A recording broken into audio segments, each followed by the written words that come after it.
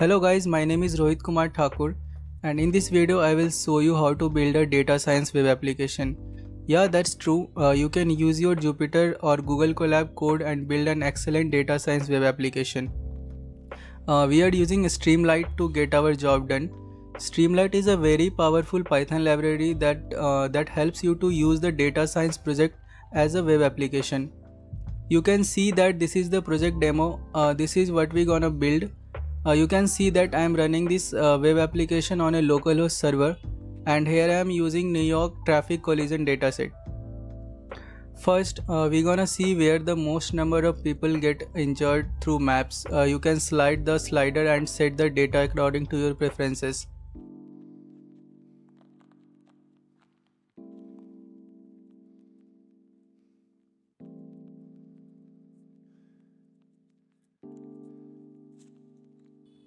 Next is the how many collisions occur at a given time of the day. You can set the time like I wanna see the data between 6 am to 7 am. The map shows the number of collision at a given spot. You can use this data to keep in mind that which street is dangerous at a given period of daytime.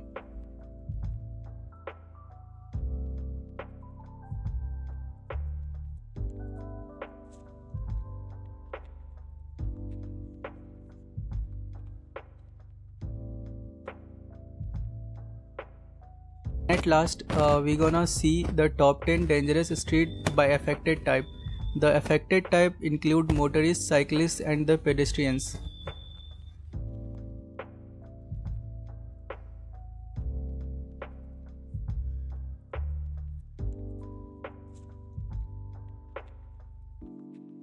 This is the raw data on which we are working on.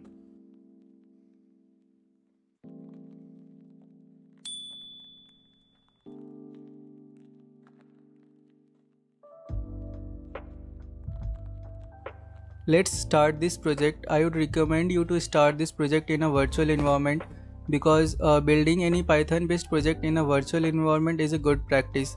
And if you don't know how to start a project or set up a virtual environment in Windows and Linux, then check out the link in the description. I made a separate video on that.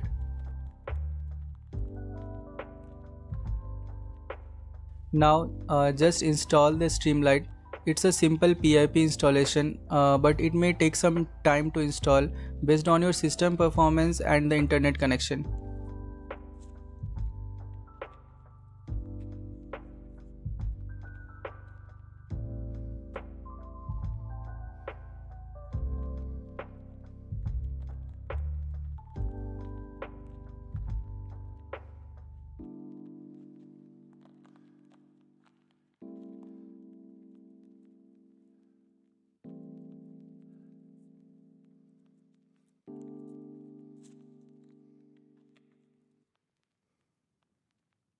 Now make a Python file inside the virtual environment and import the required libraries which we're gonna use in this project.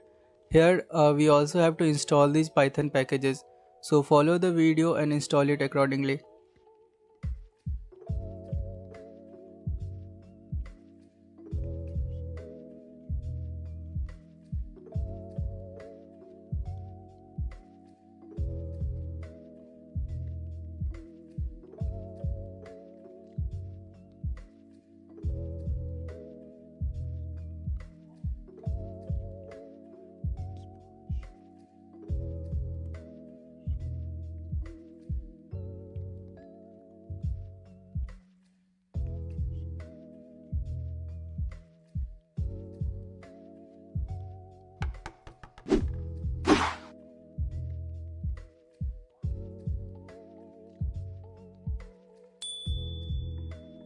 Now let me show you how Streamlight works. We start with a simple title. You can simply run the Streamlight project using the command streamlight run file.py.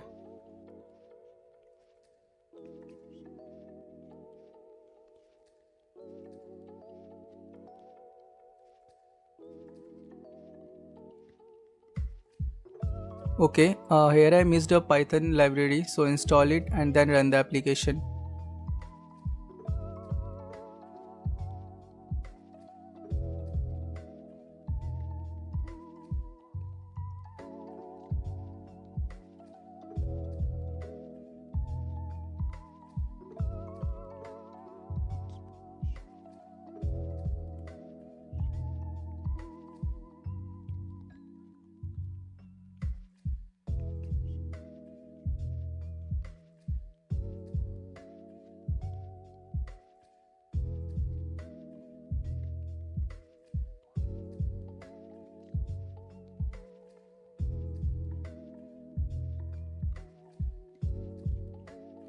You can see that we have a decent looking dashboard of Streamlight.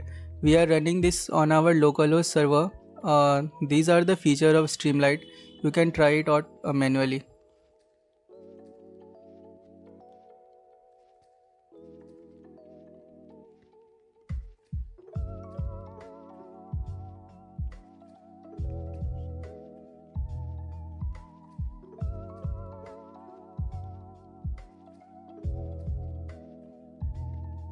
Let me show you one more cool thing of Streamlight. You don't have to reload the localhost URL just every time you save your application. Streamlight has this cool feature of a smart reload.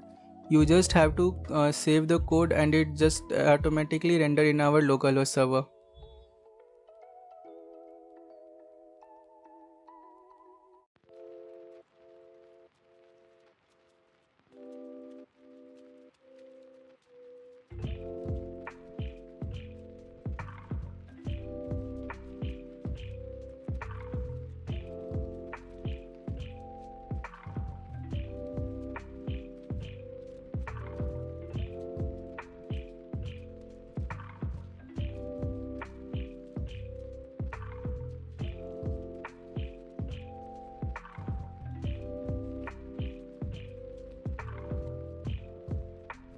Now let's see how you can use Markdown.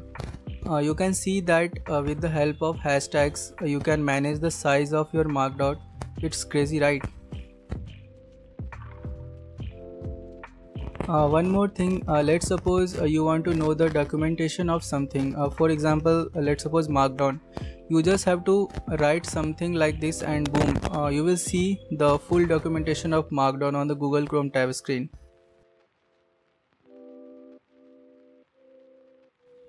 That's it for these videos. This video is all about the project demo, introduction to the Streamlight, installation of Streamlight and showing you guys how it works. Now in the next video we will start working on our 𝐁𝐨𝐲 collision dataset. So see you in the next video. Thanks for watching this video. Subscribe this channel for more project based videos on React Native, Python, data science, Django and machine learning.